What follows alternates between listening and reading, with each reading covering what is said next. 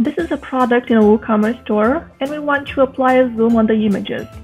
For that, we go into the admin side and install and activate the VP Image Zoom plugin. I already have it installed, so we will just activate it. Then, in the front end on a refresh, the zoom with the default settings is automatically applied. Suppose we want to activate the zoom on an image in a normal post like this.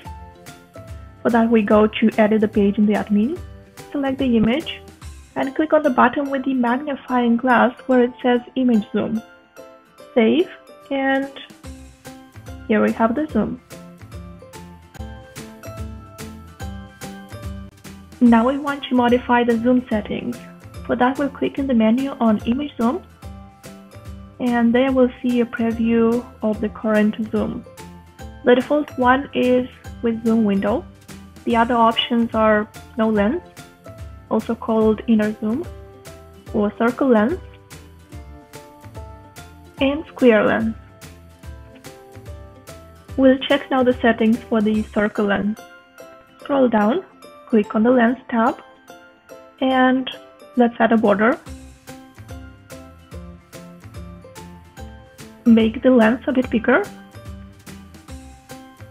Remove the tint. And maybe add some fading.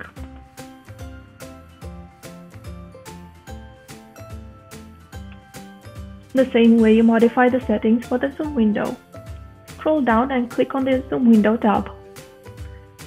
Now let's make the zoom window a little bit bigger. Or maybe add more distance between the main image and the zoom window. Or increase the border thickness. And I will let you discover the other settings by yourself.